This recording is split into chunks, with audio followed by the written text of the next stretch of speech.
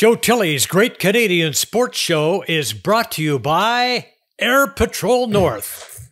Visit airpatrolnorth.ca. Our guest today, a former NHL head coach and general manager and a Hall of Fame hockey writer, Doug MacLean, Scott Morrison, Joe Tilley's Great Canadian Sports Show. Coming up!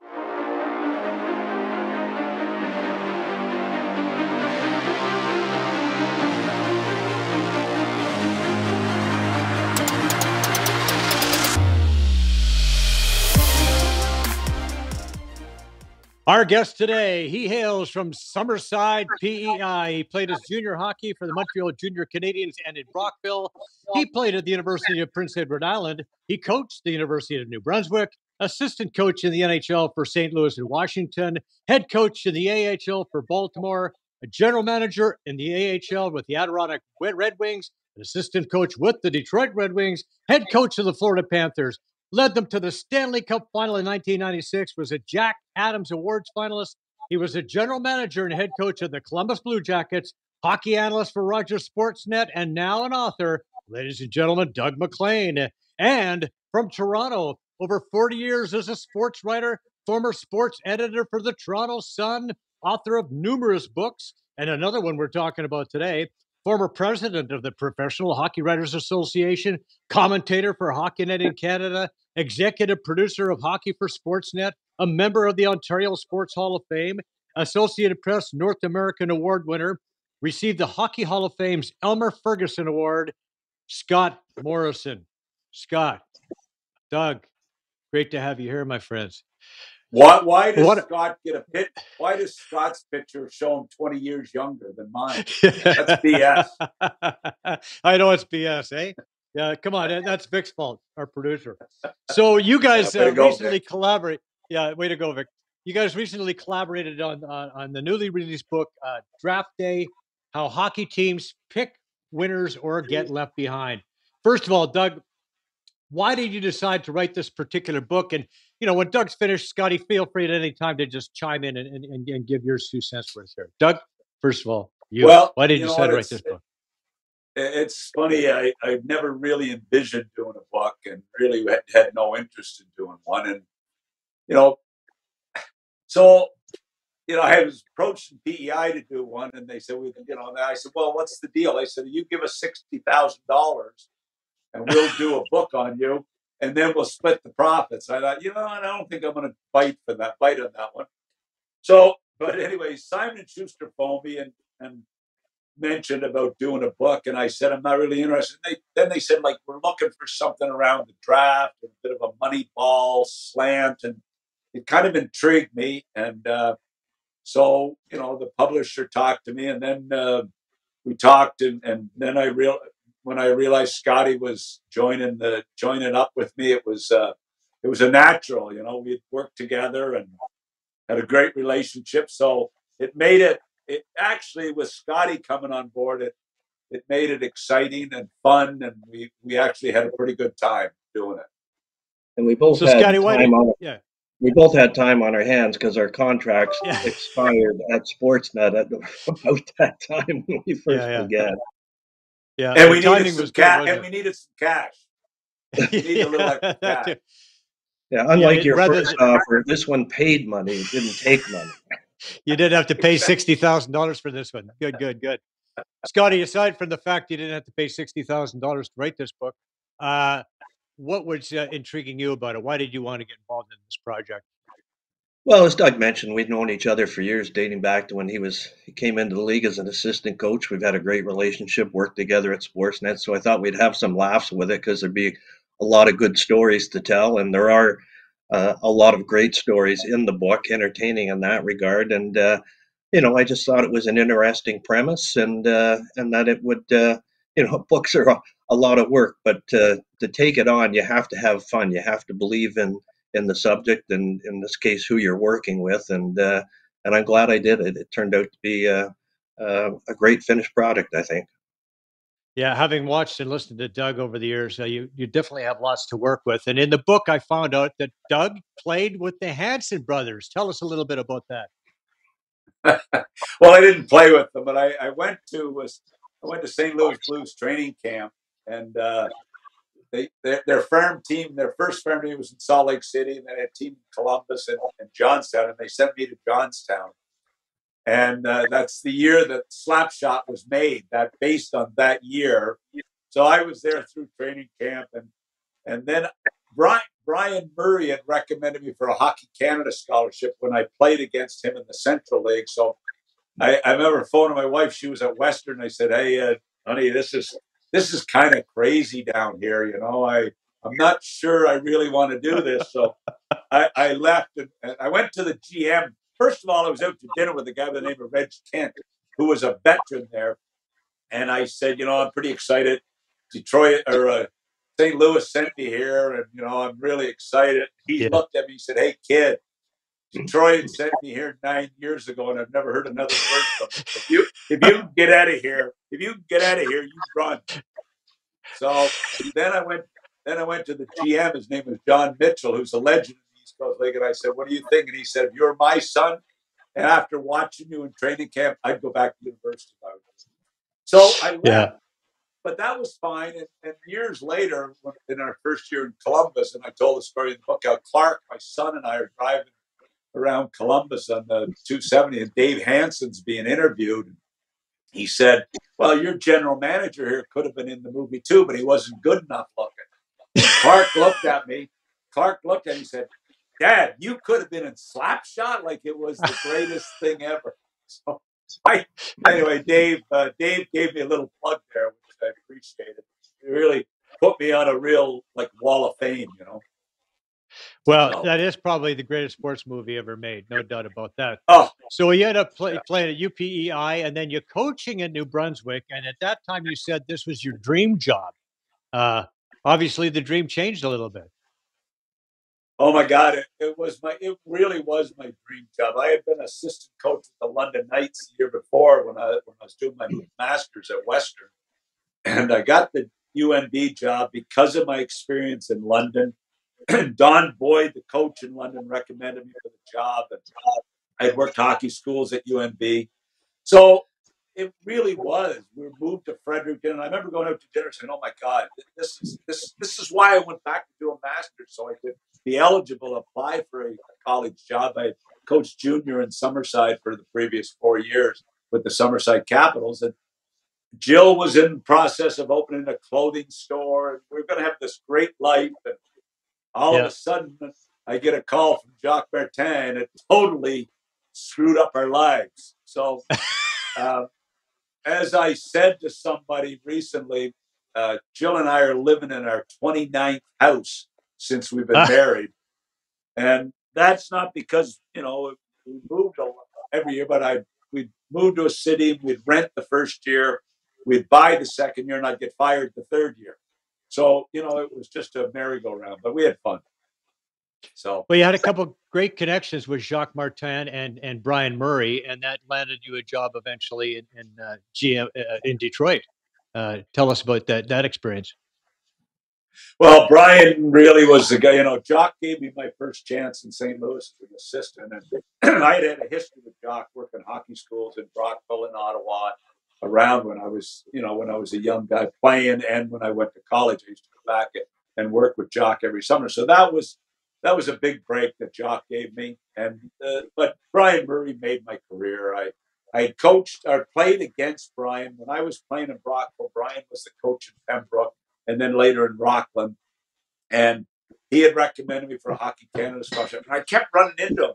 When I got the UNB job, I'd run into him at the draft. And then when I got the job in St. Louis, I'd run into him. We'd always talk back about our days in junior when I was playing and he was coaching. And when I got fired in St. Louis, he phoned me and offered me a job in Washington. And it was the biggest break in my career. Like Brian Murray made my career. Without a doubt, he's the number one reason I got to spend 24 years in the NHL. No doubt. So in Detroit, you made a deal to land Chris Draper.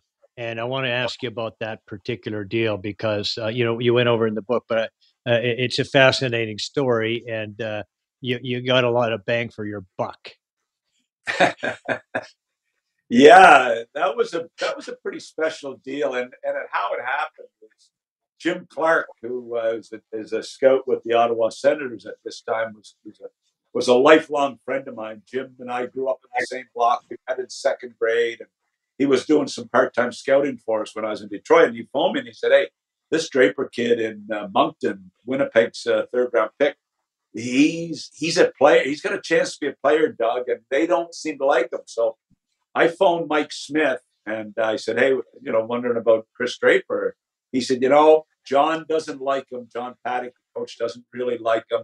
I love the kid. I really like to see him get a chance. So yeah, we would move him to you." And I said, "Well," and he just said, "I'll give him to you." And then the NHL, put up a stink, so we had to put in a deal. So we made it a dollar, an acquisition for $1. And I mean, the rest is history. Like, this guy, 1,300 plus games, Stanley Cups, just a wonderful career. So it was a cool story. And it was Jimmy Clark who really was the guy that pushed him to me. And then we sent him to Adirondack, and he was unbelievable. At Christmas, he'd come up, and he never looked back. He's had a wonderful career. I mean, it's just amazing. And to think he's an assistant GM with the Red Wings today.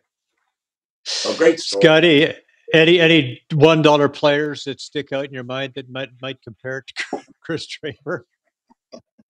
No, it is an amazing story, though. And as Doug said, now he's an assistant general manager and a great guy on top of everything else. And I guess it was really what put it over the top is I think Scotty was coaching at the time, and he loved him. Yeah. Oh yeah. Yeah, Scotty had an eye for talent. Scotty came to. Chris was leading Columbus. That summer I signed Chris Draper, and I signed Timmy Taylor for Adirondack, another kid, but Peterson kid from the West, who was a big time scorer. All of a sudden, Adirondack are in first place, and Timmy and Chris Draper were leading the team in scoring. Scotty came with me to Hamilton one night when he was coaching. And Scotty was tough. Oh, man, he was tough. But he loved Drapes, and he loved Timmy Taylor. And both of them ended up making the Red Wings, having great careers. And I had Timmy Taylor in Baltimore as a rookie when I coached Baltimore in the American League. Timmy come up to me in the stands at an Adirondack game. We were playing Hamilton. He said, "Doug, Hamilton aren't going to re-sign me. And, I'd like to keep playing." He was like 22 at the time. And I said, "Timmy, I will sign you this summer. You just put that in the bank. I'll sign you this summer." So I signed him, and he was desperate. And the guy goes on to have an amazing career, captain of Tampa Bay, Stanley Cup winner. So it was kind of a cool summer for Adirondack. And Scotty loved both of them and gave them opportunities. And they became really important players on the Red Wings. Okay, so let's talk about landing the job in Florida. How did you get that particular job, and the run that happened as a result of that in 1996? Well, obviously, I'd worked with Brian for a long time in Washington, and then in Detroit, and probably 8 or 9 years we were together. And he fired Roger Nielsen, and we met. He was, I was the associate coach in Detroit, and I was assistant GM. And when the job opened up, we went and met, and Brian was trying to get out of it because he knew I wanted the job really bad, and he had to sell it to Bill Torrey and to Wayne Huizenga. And Brian, I don't think, really wanted to sell. So we went to Bob's Big Boy in Detroit and had breakfast. And I looked at him and square in the eyes and said, "Brian, I'm telling you, you'll be an idiot if you don't give me a chance for this job. You will be an idiot." And he looked at me. And he went back, and it was probably a month where he had to sell Wayne. He had to sell Torrey. I interviewed with Torrey at the draft in Edmonton and thought it went pretty well. And then I'll never forget, I was at a hockey school, and I got the call saying, Wayne signed off on it and Bill signed off on it, and I'm offering you the job. And I almost drove off the road coming back from taking my kid to hockey school. It was a dream come true. There was a lot of big names that summer, and I told him about the book. Larry Robinson was a big name, and people wanted to hire them. But the funny thing is, I get the job in Florida. I go in the office, and Pat Riley was just named head coach of the Miami. I thought, And the marketing people were saying, how do we market this guy? Nobody has ever heard of him, and they got Pat Riley. So anyway, we had a great year. The players were terrific, character plus, and Pat Riley actually phoned me to get tickets for the finals. So what comes around goes around. But anyway, we had a great year, and it was such a reward. It just was that you never forget a year like that when you're a coach and you go to the Stanley Cup Finals with a third-year team. It was really special. Hey, Scotty, so in retrospect, you think the Panthers did a good job of choosing their coach, the guy who takes him to the Stanley Cup Final like that, and two All-Star coaching jobs, so that's not bad.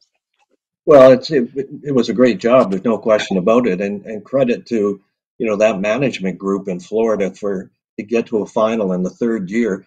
The expansion rules were much different than they are today, where we saw Vegas and Seattle come in and have a running start, as opposed to what those teams back in the day had to deal with in terms of what the available talent was. So it truly was an amazing story for them to get to the final. Yeah, Doug. So from after Florida, what have you done for me lately? A couple of years later, you have a slow start and away you go, and then but then the opportunity comes up in Columbus, and it seemed like while you became GM and president, the president part seemed to come out of nowhere. Tell us about that particular story? Well, Mr. Mac, John H. McConnell was a new owner in the league. He lived in. I was. We were living in Florida, obviously, and I had got his name from an acquaintance, and I told the story, the story in the book how I had met this guy in Baltimore. Years later, he asked if I would get him down by the Red Wings dressing room, and I got him down with some clients. And when out of the blue, I get a word through Jeff Rimmer that this guy works for the owner of the new team, and he wanted to recommend me. So I phoned Mr. McConnell at his office at Worthington Industries. And I said, hey, I'd like to apply for your GM's job. And I said, you probably don't know me, but Doug MacLean. He said, I know you. You were just fired in Florida. So that was how it started. And then I went to his house. I went to his country club and met with him a couple of days later in Gulfstream here in Florida, just near my place. So it was unbelievable how we just hit it off, chemistry, and his son was my age, and it was just everything seemed to come together. And I ended up getting a job a month later, and it was. Hey, listen, very few people get to start an NHL expansion, and it was a tough job in a non-traditional hockey market where Ohio State rules the land, and it was challenging. But we spent 11 years in Columbus as a family, and we really enjoyed it, and it was. I wish we would have had more success on the ice, but it was a great experience. And to be the first employee of a National Hockey League team, and when I left, we had 250 people working for us and 1,000 people on game nights, and we built the building and the practice facilities. It was a wonderful experience. It really was. Yeah, you're the Paul Beeston of the Blue Jackets, right? Yeah. So not quite from the the same ground record. up. No, Quite the same record. No, not yet. Not yet. It's a work in progress, right? But you're talking about being what the Kraken got, what the Vegas Golden Knights got. Scotty, tell us the difference between what Doug would have been working with back then compared to what the NHL expansion teams get now. Well, I don't remember the rules precisely, but Doug can probably fill in there. But just the level of talent available just wasn't at the same level, because they've evolved the rules the NHL has as time's marched on, and the price of the franchises has gone up. And I'm sure these new owners said to Gary Bettman, okay, we'll give you $500 million, but we're not coming in and going to be a bottom feeder for 10 years. We want to have a fighting chance. And they had smart management with those rules. George McPhee and Kelly McCrimmon in Vegas did a great job of manipulating the team, scaring them about the players that they were going to take off their roster, because they had to expose so many more players than they would have had to in time when Doug was starting the Blue Jackets. So the rules were different, but also smart management on the part of Vegas and Seattle to get good talent. And teams smartened up after the Vegas experience by the time Ronnie Francis was doing the drafting with Seattle. Right. Yeah. And the biggest challenge really was the fact that Nashville came in, Atlanta came in, and then us in Minnesota came in over a 3 or 4 year period. It was, to have 4 expansion teams come in over a 3-year period, it just thinned everything out. And we went into the expansion draft, Doug Reisberg and myself, and 90% of our picks were picking unrestricted free agents. Like, for instance, the Islanders leave Snyder available, as their player. Well, he's an unrestricted free agent. So you take Snyder knowing, well, we're never going to get him signed, but, you just make the pick to get by that pick. And I'll never forget Bill Daly phoning Reiser and I halfway through the expansion draft and wanting to talk to us, saying, hey, you're making a mockery of this, this expansion draft. And I said to him, no, you guys made a mockery of it with your rules. So, let's call a spade a spader. But anyway, you went through the expansion draft and you hope to have, we got some decent players. We ended up with Tyler Wright, Kevin Adams, different guys like that. But really, it was pretty thin and it was frustrating. But and your owners don't get that. I mean, Mr. McConnell thought we should win. We had 71 points our first year in the league. Last year they had 68. I mean, it was tough sledding. Right. But anyway, fun. Yeah, no Marc-Andre Fleury available for you. That's for sure. Yeah. So yeah. So after the Columbus gig ended, you're now working in the broadcasting business, and Scotty, you were working with Mac as well back in the day. Here's a sample of you two together on Hockey Central. Interestingly enough, after it was announced that Vegas was getting a franchise. Let's listen to that, Vic.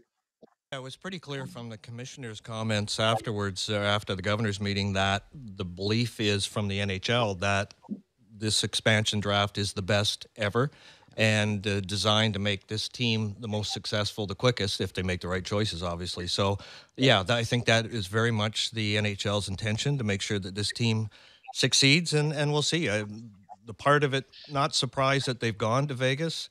The part of it that surprises me is I still can't get my head wrapped around $500 million. First of all, Doug, do you have your application in yet?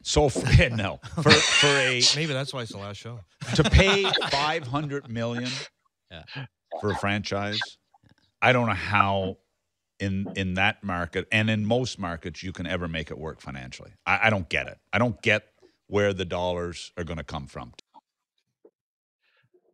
Okay, in retrospect, Doug, things worked out okay. I mean, they seem to be doing okay in Vegas these days, right? Well, the bottom line was the reason it worked is because they won. And, it took off. And if they would have been a bottom feeder in the league, it would have been like Atlanta or like us, and even Minnesota. It would have been tough sledding there with that market. But the fact they went in and you go to the Stanley Cup Final in your first year, who would ever believe it? And you know what? Full marks. They did a heck of a job. From a marketing perspective, they were so far ahead of where we were. It was a great job done by the business operation, by George and the hockey group, by Gerard coaching, Gerard Galland. It was a fine, finely tuned machine. And really, my owner paid $80 million for our team in Columbus. And in our first year, we had a $17 million payroll. And we played Detroit 8 times, and they had a $77 million payroll. And I'm thinking, does this make sense? And Jimmy D and I were laughing about this recently. He said him and Kenny used to laugh about us coming in to play them with our $17 million payroll. The problem was, in our first year in Columbus, with our $17 million payroll, we had a profit of $22 million. And my owner thought, oh my God, this is unbelievable. I paid $80 million for the team. We made $22 million our first year. what he didn't realize is that as the salaries kept going up, the profits started going down. That's what happened. Right. So, but in my time in Columbus, we never lost money 1 year. My last year in Columbus, we made $100,000, and the next 3 or 4 years, they lost $25 million a year. $25 million a year they lost because the salaries went up and the revenue stayed the same. Vegas deserved full marks, as does Seattle, and Bettman went 10, 12 years between expansion teams. I mean, but to put 4 in, and you wonder why they had problems. Serious. Yeah. Yeah. Is that what you see too, Scotty? That flooding, the flooding of new teams versus what happened in Vegas? Yeah, I mean, you had that many teams. So what are you talking about? 80, 100 players that have to be distributed around the league, and if teams are losing players, they got to replace them. So the quality is going to be stretched, and that's what happened. And again, because the expansion rules were so oppressive, it was even more difficult for those new teams to have a good roster out of the gate. But it's funny. We go in our first year and we have 71 points. We finish ahead of Minnesota in year 1. My owner, honest to God, he thought we won the Stanley Cup. So I go to the draft, and it's in Florida, and we have the 8th pick of the draft. Like, how dumb am I? We have the 8th pick in the friggin' draft, because we had a pretty good first year. Like, talk about dumb, I mean, I should have finished last every year, but anyway. That's you talked about the tank aspect, right? Yeah.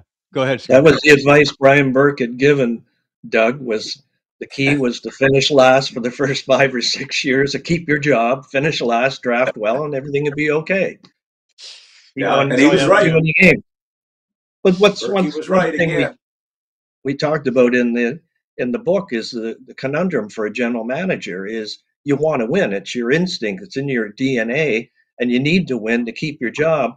And yet, for a team like in Doug's situation, losing was the better alternative. So you would finish lower and potentially, if the lottery didn't screw you, get a better draft pick or have a better draft selection. So it's a real, what do? We want to win, but we want to lose at the same time. And in their case, in a new market, winning sells tickets. So it's a real tug of war emotionally.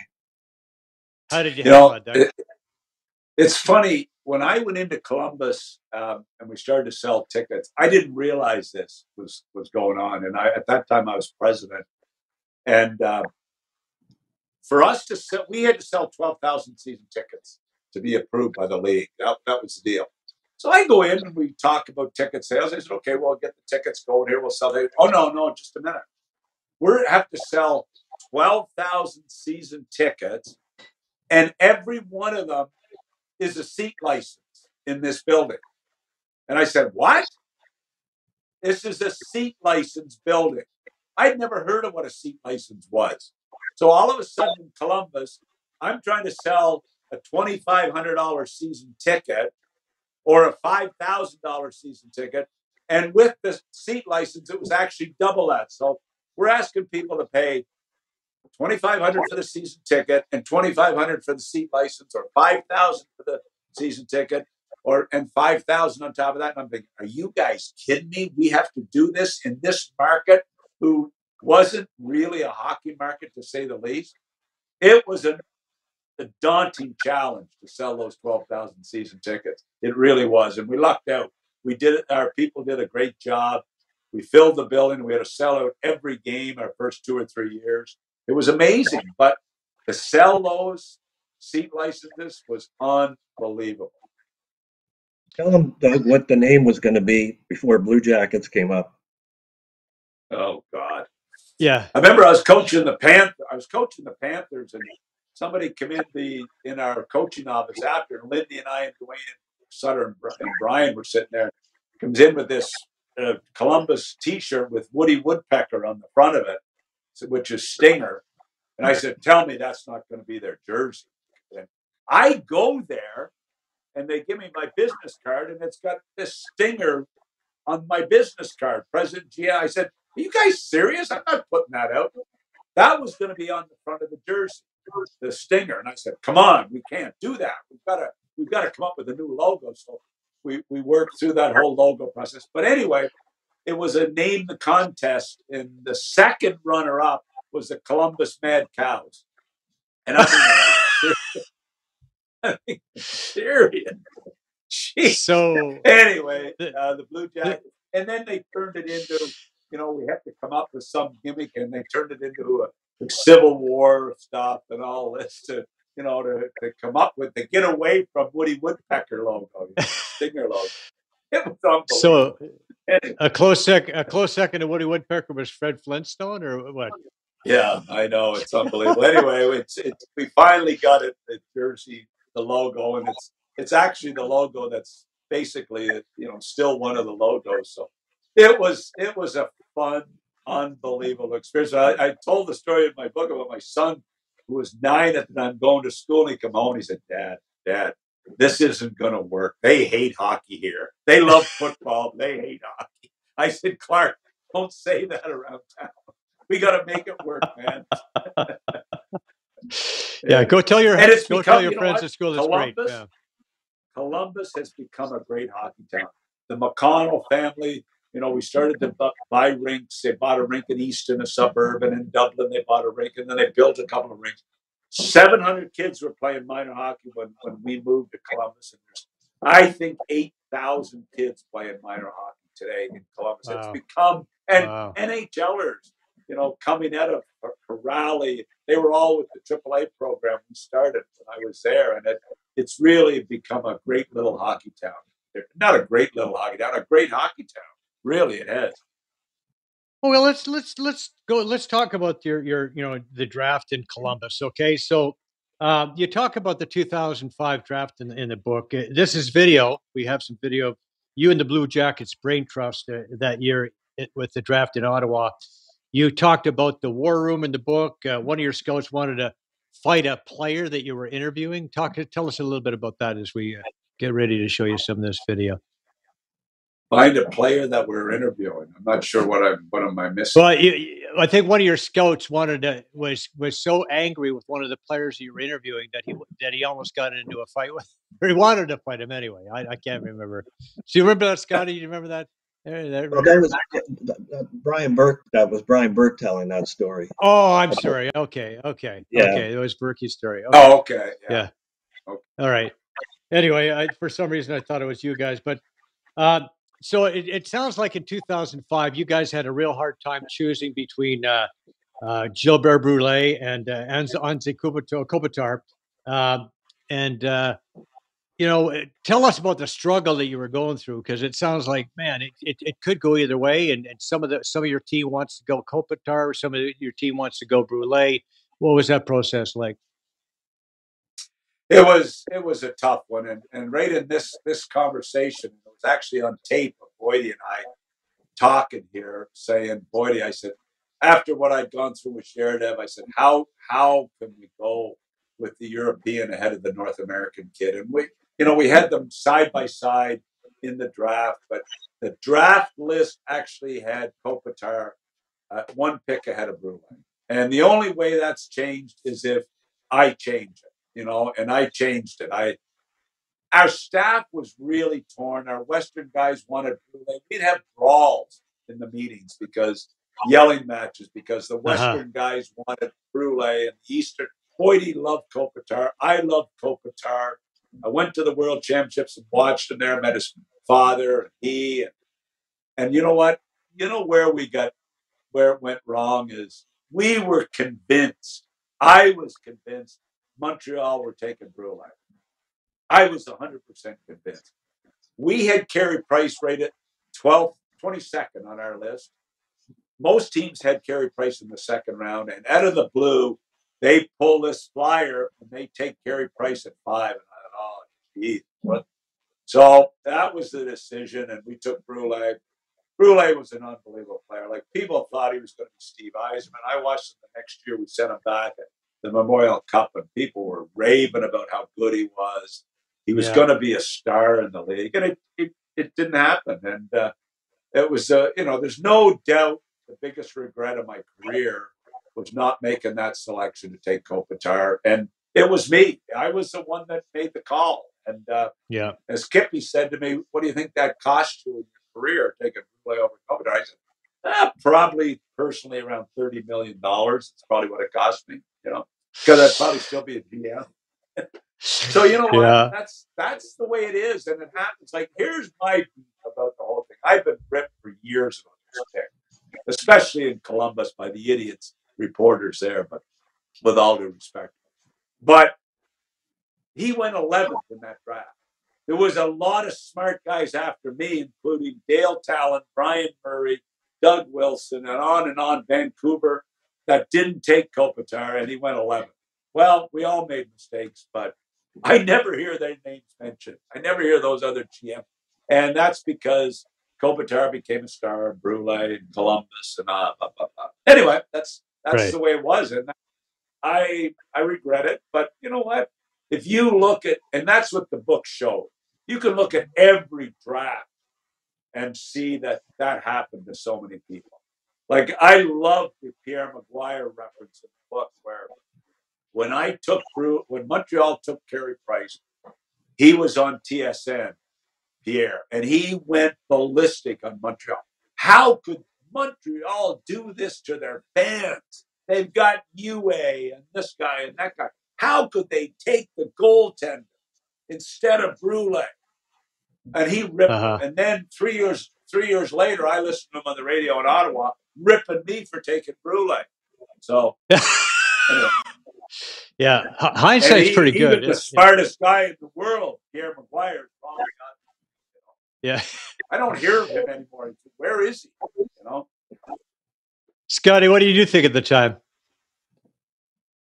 At the time of the draft, when he took Brule was a good junior. Like, I'm not sure, was it the draft year, Doug, or the year before? My memory's fading on me here, but the prospects game, he was a star. Don Cherry was raving about him. He was, Crosby was drafted because Crosby didn't play in that game because he was injured. Right. But he was being touted as the Western Crosby.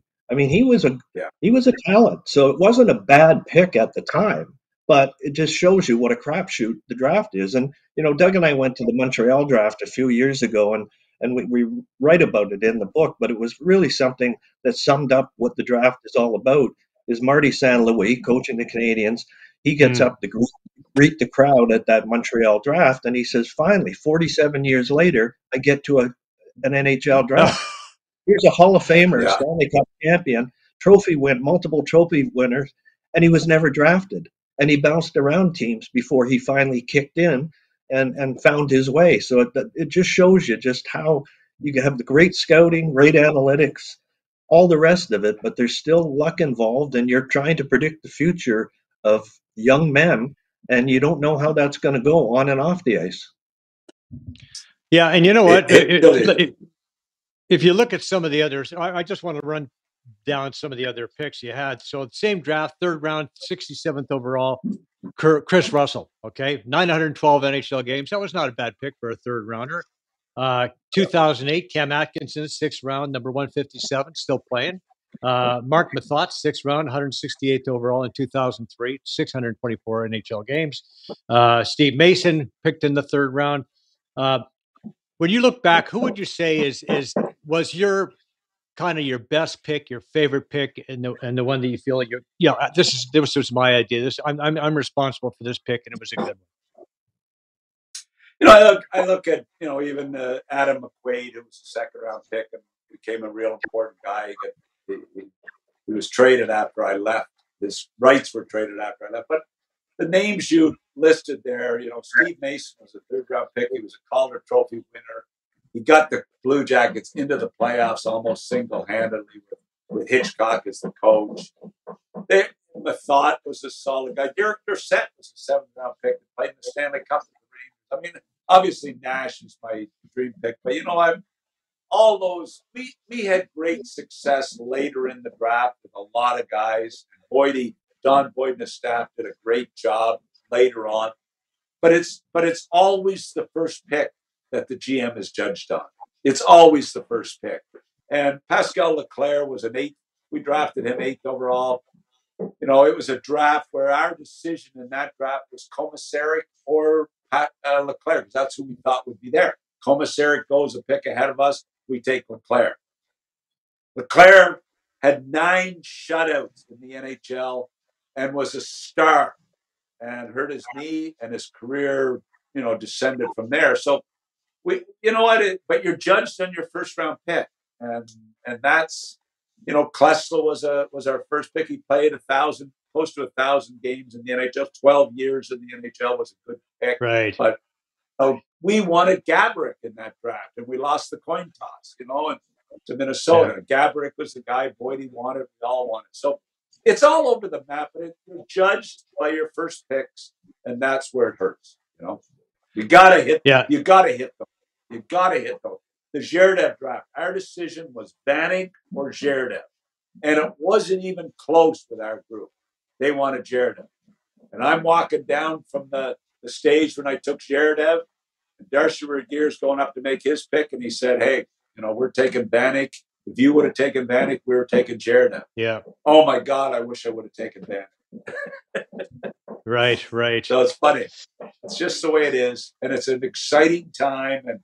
But I'll tell you what, if you screw up those first picks, you pay a big price.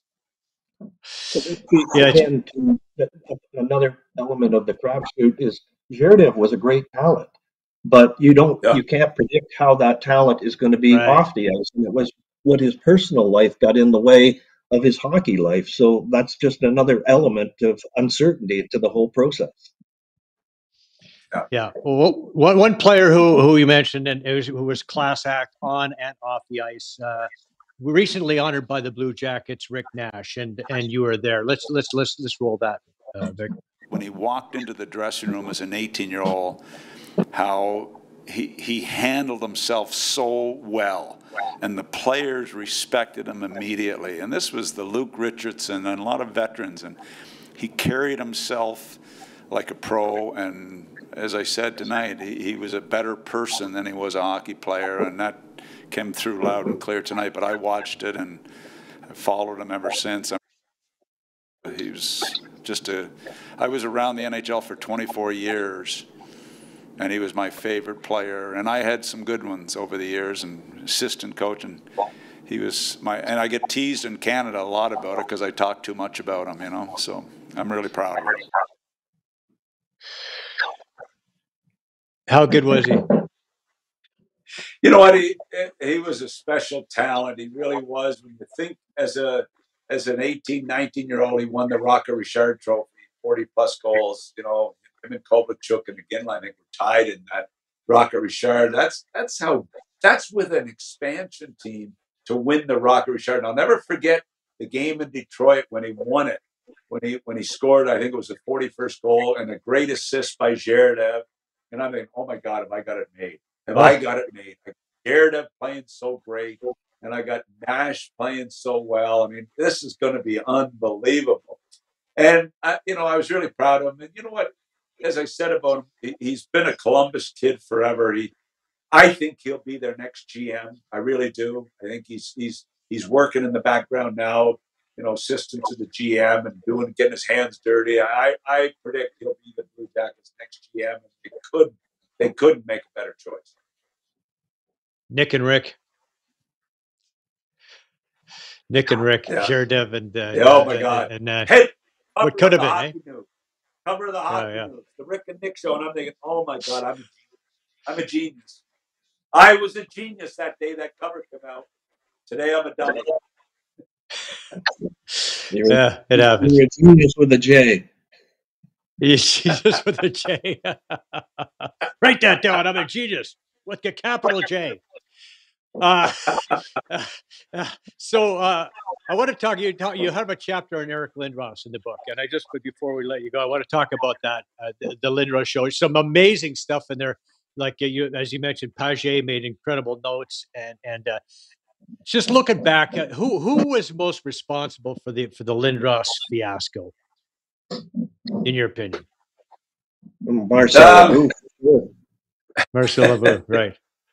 In terms of the fiasco being the trade to two teams, it was because Obu was working apart from his general manager, who was Pierre Paget, who had everything under control and understood what was the process and what the teams were feeling. And he went out and cut a deal on the side, and then turned down the deal that the general manager and the hockey staff wanted. And that was the Philly offer at the time. And he didn't know that Chicago wasn't going to give the $15 million to make the deal. And so it was really Obu who got in the way. And it was Obu was the reason why Lindros didn't want to go to Quebec in the first place. It had nothing to do with language and nothing to do with the city or culture, anything like that. He married a French girl, in fact, and bought property there. Right. You know, I love the chapter, and Scott and I really lucked out because Pierre Paget, who we've known, Scott knew Pierre well, and Pierre really trusted Scott from his career in media. And when we talked to a friend of mine hooked me up, I knew Pierre and I was a friend of his, and he agreed when Scott and I called him. He agreed to give us everything. He said, I have every note, and I've kept it, and I've looked at it many times, and I've never given it out. And he agreed to give it to Scott and I. And Scott and I, we were on the call a few times with Pierre in Austria, and we were shaking our heads at the deals that were offered for Lindros. And then after the book comes out, I'm doing an interview with a columnist in Toronto, and he talks about the trades, and he checks with Serge Savard and Fletcher, and they deny the deals. They denied them. Well, Pierre was sour. Pierre was sour. And Scotty and I talked right after, and I said, "Well, I'm going with Pierre. I know he had it written down, and I'm telling you, he was a machine, Scott, going through this stuff to us. It was unbelievable. I loved the chapter. Scott did a great job, breaking it down. Because Scott, as a writer, was heavily involved in that Lindros saga. He was there on the ground. So yeah, I mean, I covered that draft and stuck around for the week afterwards while Larry Bertuzzi, the arbitrator, tried to figure out which team was going to get him, Rangers or Philadelphia. And again, that was a ground-breaking whole situation when he was drafted. It was a no-brainer. He was going to be a superstar, and he became a superstar. And it's unfortunate because injuries really cut his career short and curtailed how good he could have been. But in that 1992 draft, when the trades came down that morning, but I remember being up on a Friday night before the draft till like 2 a.m. when my deadline closed, and teams were and I heard a lot of those names, but never to the magnitude that Pierre shared with us. And, he told the story about how Cliff Fletcher got cold feet and said, all of a sudden looked at what was on the paper and said, I can't do this. And Cliff was quoted in the newspaper article as saying, if I'd made the deal, I would have had a great player in Lindros and an American Hockey League team around him. But that's how good the kid was and how badly all these teams wanted him to have the names in conversation. They did. I mean, it was just amazing, the details that he shared. And nobody I don't think, has told the story how that draft morning shook down with the conversation with Philly overnight, Chicago in the morning, and then ultimately the Rangers, how the two trades came to pass. It wasn't that they did it on purpose. It was, again, because Obu kind of ran adrift from his general manager. Right.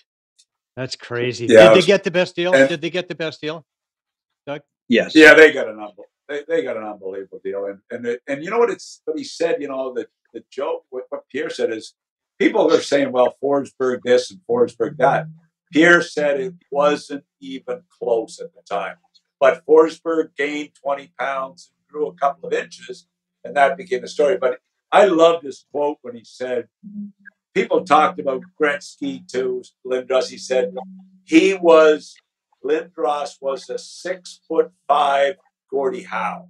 That's what the description of what Pierre's description of him was. And he was pretty accurate. I mean, I coached against him in his prime with the Legion of Doom, with LeClaire and Renberg in the Panthers series against against the Panthers and Philly, he was a beast.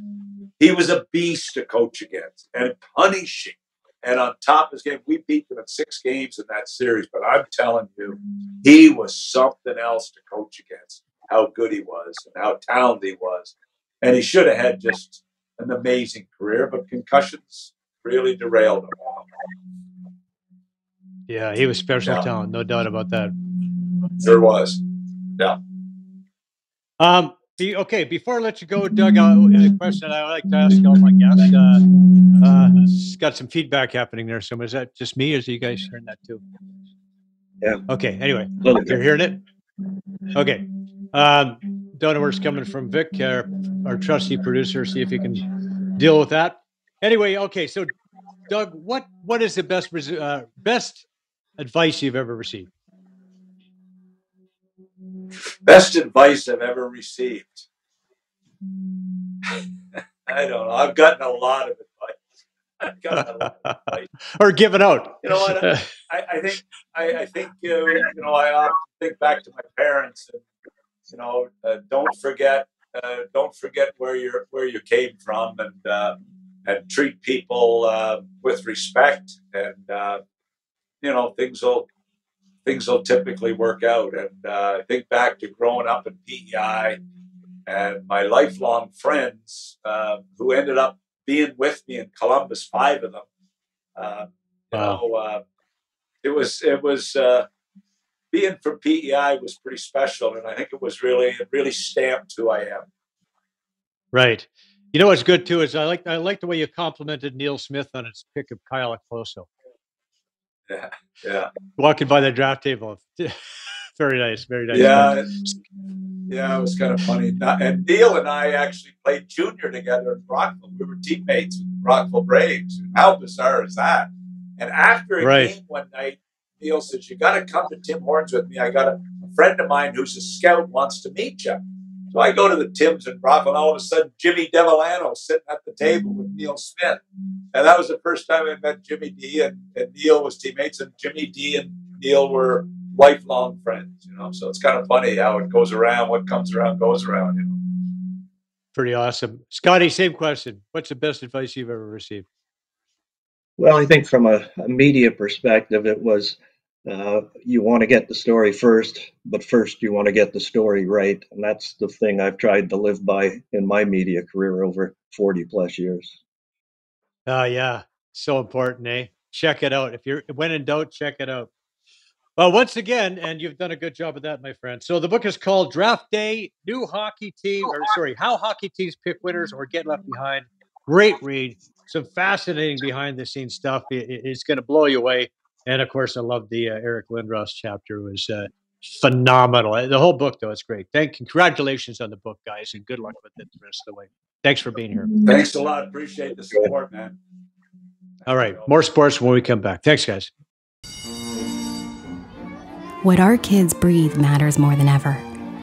But how can you tell if a school is safe to breathe in? If you could actually see what's in the air, would you keep them home? Introducing Air Patrol, making the invisible visible, ensuring schools are safer for everyone. Breathe safely. Addiction Rehab Toronto, Toronto's #1 alcohol and drug treatment center, saving lives, reuniting families. The only treatment center in the province to offer medical detox, treatment, sober living, and lifetime aftercare all in one place. Our unique and specialized programs are designed to equip our clients with the tools to successfully lead a life of dignity, respect, and purpose. Let us help save your life or your loved one's life. Call today for more information or to facilitate an intervention. 1-855-787-2424 or visit addictionrehabtoronto.ca. MNP, a leading Canadian national accounting, tax, and business accounting firm. MNP proudly serves and responds to the need of their clients in the private, public, and nonprofit sectors.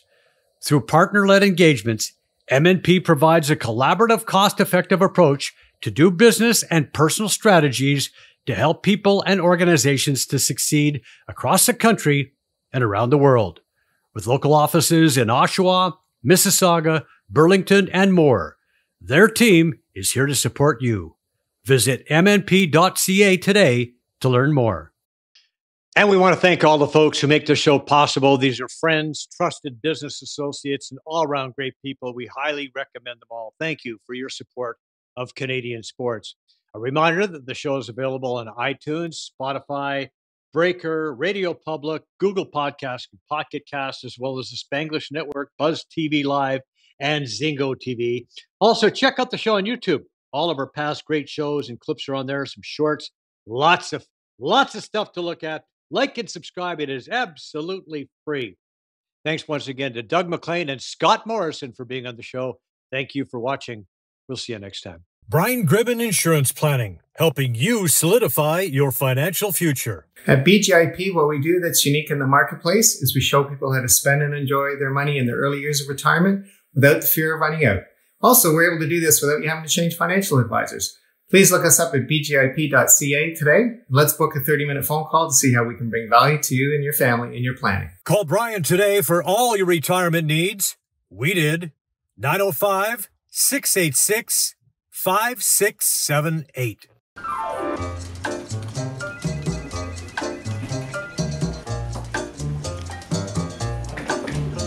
Air quality at work matters more than ever, but there's no way to tell if a space is safe to breathe in.